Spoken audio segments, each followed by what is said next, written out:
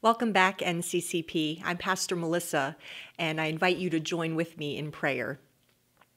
Holy and gracious God, open our ears and our minds and our hearts to the word you have for each and every one of us this day. And as I, your servant, stand before you, I pray that I would decrease, that you would increase. And may the words of my mouth and the meditations of all of our hearts be acceptable and pleasing to you, O God, my rock and my redeemer. Amen. Well, this weekend is one of my favorite holiday celebrations. If you think I'm going to say Valentine's Day, you'd be wrong, because the reason I most like to celebrate February 14th is it commemorates the birthday of one of my heroes in the faith and in ministry. So happy Anna Howard Shaw Day. Anna Howard Shaw was one of the first women who was ordained to preach in the Methodist Church. She was also a physician, one of the first women to be admitted into Boston University School of Medicine.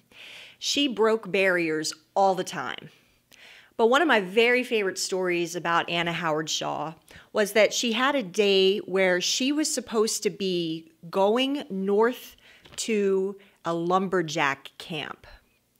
And in order to do that, and this is the late 1800s, she needed to travel alone, and a stagecoach driver was giving her a hard time. She knew she needed to be there to preach the services the next morning, and he was refusing to take her because she didn't have a man to accompany her. So what did Anna Howard Shaw do? She reached into her pocketbook and pulled out her pistol. And she sat in the stagecoach all night long, holding the pistol to the driver so that he would take her where she needed to be, because she knew that God needed her to speak the word at that camp. Now, I'm not saying we should go out and hold pistols to people's heads. No. Don't get me wrong here. But I think it's a really important lesson for how it is we deal with obstacles that get in the way of the goals that we have. Because for a lot of us, we would take that refusal of the stagecoach driver to take us where we needed to be, and we'd say, oh, I guess I'm not going to make it. We might try to come up with another way to get where we're going. But what we have to do is take what we have, where we are, all that's at our disposal, and be creative about the next action. We see a glimpse of that when we come to the scripture reading from this morning. Because Israel, again, we talk about how they're in exile and they've had so many trials, and they're hearing murmurings that another leader from another country is rising to power, and they're thinking this is a time once again when they're going to be crushed underfoot. And God's trying to bring them this word of hope and encouragement in the midst of that time. And when we go and look at the word that God brings, he's reminding the people that they are his chosen, that they are special to him. He says, I took from the ends of the earth and called from its farthest corners you. You are my servant. I chose you and I didn't reject you. Don't fear, because I am with you. Don't be afraid, for I am your God. I will strengthen you. I will surely help you. I will hold you with my righteous strong hand.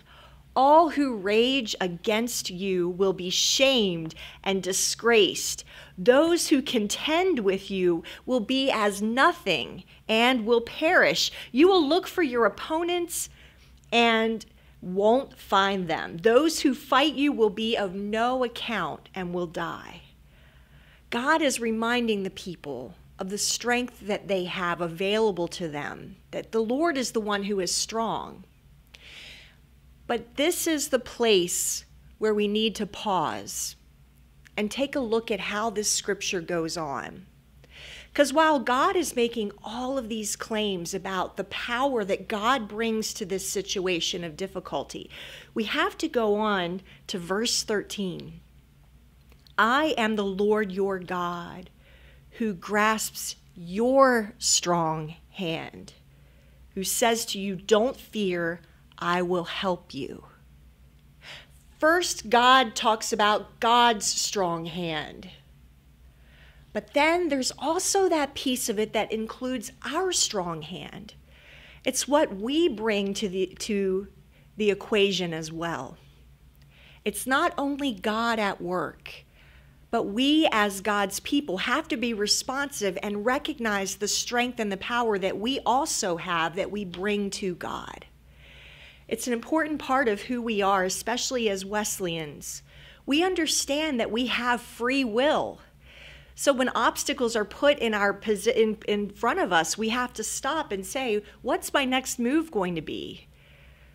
The same is true for all the resolutions we may have failed at thus far. Where have we been the cause of that? And what do we need to do to take ownership of what's supposed to come next? I like in this chapter of Isaiah, if we go on to verse 14, it says, don't fear, worm of Jacob, people of Israel. And you think, worm? Why would God call the people a worm? Well, Eugene Peterson talks about how it's actually in Hebrew a term of endearment.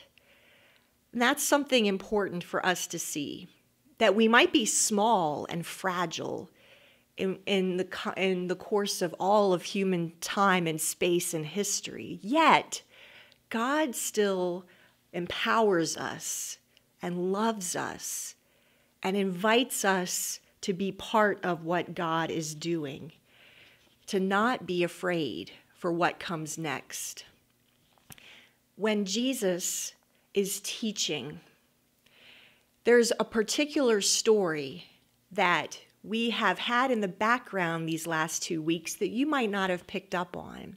And that's the story of blind Bartimaeus, the son of Timaeus. It's in Mark 10. And we've actually been saying the words of Bartimaeus during our call to worship. But Bartimaeus has been blind his entire life.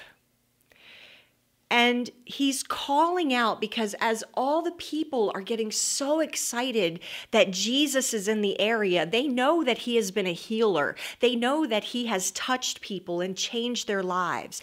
And so Bartimaeus is calling out to Jesus. He's saying, Jesus, Son of David, have mercy on me. Son of Man, have mercy on me. What I love about this story is that all the people around Bartimaeus are telling him to be quiet. Just stay there. They know that he's been blind his whole life. They don't want him to bother Jesus. All of them have things they want to bring to Jesus, and they think that this man is just in the way. And instead of stopping and just being fine with his lot in life, what does Bartimaeus do? He starts shouting even louder, Jesus, Son of David, show me mercy. And everybody that's scolding him is still telling him to be quiet. But Jesus actually stops. And he asks this beautiful question. He says, call him forward. And so the people start to say to Bartimaeus, okay, Jesus is calling you. They say, be encouraged, get up, he's calling you. Some translations even put it this way, take heart, get up, he's calling you. And Jesus asks Bartimaeus, what do you want me to do for you? The blind man says, Teacher, I want to see. Jesus says, go, your faith has healed you. And all at once, Bartimaeus is able to see. So let's look at the videotape. Let's rewind. Let's take a look at the instant replay of where we have been in these last few weeks. Where can you take ownership of those challenges? But more importantly, as you look toward what God is calling you to do, what is it that you need Jesus to do for you to help you get there? to recognize that God's strong hand is there so that we don't have to be afraid, but also that we bring a strong hand to the equation. What specifically is it you need Jesus to do in your life? If we make a resolution that we want to get healthy, what is it we need Jesus to help us do? Is it that we need the strength to get the help from a medical provider that we've been putting off? Is it that we need to go and clear out our fridge and our cupboards and actually fill it with healthy and good things? Is it that we need to find someone to be accountable to go on a walk with us a couple of times a week?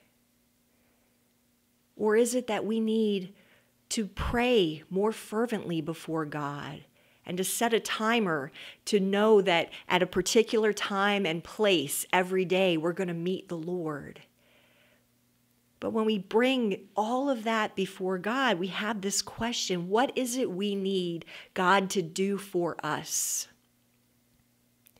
On Wednesday, we're going to enter into the season of Lent.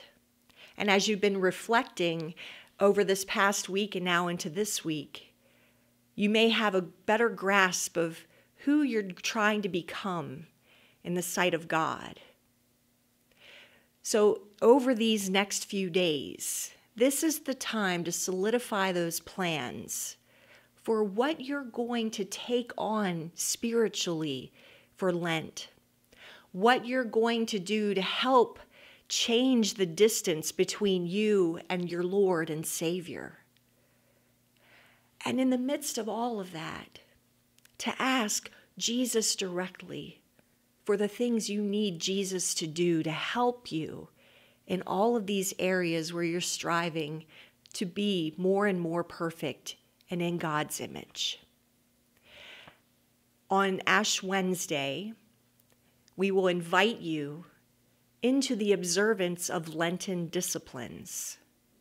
That's not the time to start thinking about what they might be. No, that's what we want you to do here and now in this space. Today, tomorrow, Monday, Tuesday, and then on Wednesday, when we put the sign of the cross and ashes upon our heads, and we remember that from dust we came, to dust we shall return.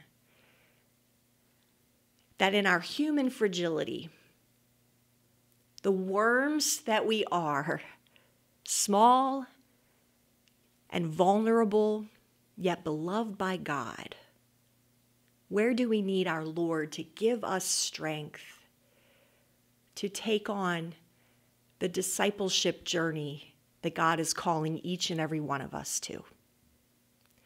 That's our task. And I invite you into this journey for the next 6 weeks. Amen.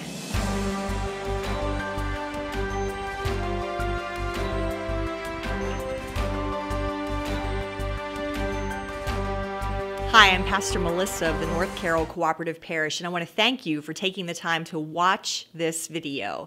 And we've enjoyed being able to provide our content to you anywhere. So we hope that in this season, if you have been blessed in any way by this ministry, by our sermons, by other things that we've been able to bring to you online, that you'll consider making a special donation to NCCP Anywhere. That helps us to do things like upgrade our internet speed, buy new equipment, and other things that we need to upkeep this portion of our ministry. We also always encourage giving to any of our locations, but this is a special opportunity if you want to support our online presence to give to NCCP Anywhere. Again, we thank you for being part of our worldwide family, that we can be connected through these platforms even when we can't be together in person. This is the next best thing, and you're still part of our church community. We're glad that you're here. So thank you for your support, and God bless you in your faith journey. Amen.